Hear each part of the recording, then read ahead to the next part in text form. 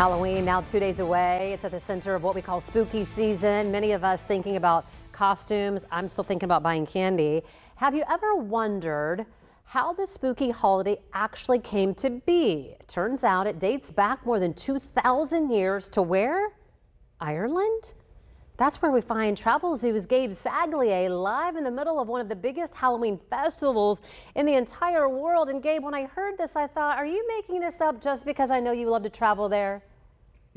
It's another excuse, right, for That's me what to I come out thought. here in October. But no, would you believe it? Yes, the history buffs know this, and it's always a fascinating story to tell that the roots of Halloween actually can be traced right back out here to Ireland for sure. Quick history lesson, not only just to Ireland, but to a very specific little hill that I've got a chance to visit. It's known as the Hill of Ward, and it's in an area called County Meath in Ireland. And what they've done here, Angela, is that they've done archaeological digs, they've done carbon dating of remains found here, and they've decided that this is where, more than 2,000 years ago, those very first pagan sacrificial ceremonies, known as Samhain back then, Halloween today, would have taken place. And they would have taken place on October 31st because that back then was the end of the calendar year. So harvest was done, winter was coming, and October 31st was the night when the veil between this world and the next would have been at its thinnest, meaning the odds that ghosts and spirits could cross over and spook you were at their best. People would wear costumes as a way to ward off these spirits, right? That's the tradition of dressing up for Halloween, for example. So as the Irish have spread across the world, those traditions, those stories have followed them. And of course, today, that's Halloween to you and me. Okay, so I understand you're in a place called Londonderry for Derry Halloween. What's going on with that?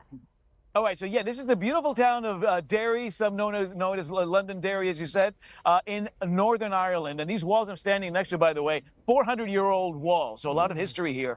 But yes, this has now become the place for a lot of people from all over the world to come and celebrate Halloween. It started in 1986. This is a 5-day affair. I've got video from last night when this whole party got underway. So it was called the Awakening of the Walls. And it started last night. It'll culminate on Halloween night. The crowds get bigger and thicker every night. 110,000 plus people by the time all is said and done on Halloween night. So I'm getting ready for that. Don't take my word for it, Angela. You know who's been here for hundreds of years celebrating the holiday right here? Is Winifred the Witch. She'll tell you this is the place to be. This is for the Halloween. home of Halloween. Yeah. It's simply magical. And you, of course, you blend right in. Of And you love course. seeing the crowds, right? Yes, everyone gets dressed up in creepy costumes. It's fantastic. And on All Hallows Eve, they have a parade with hundreds of delightful little children. Right, that's it. Winifred the Witch, everybody, who's been here since these walls were built, and of course has been celebrating Halloween ever since. She's off to haunt the streets of Derry. I'm going to see her Halloween night.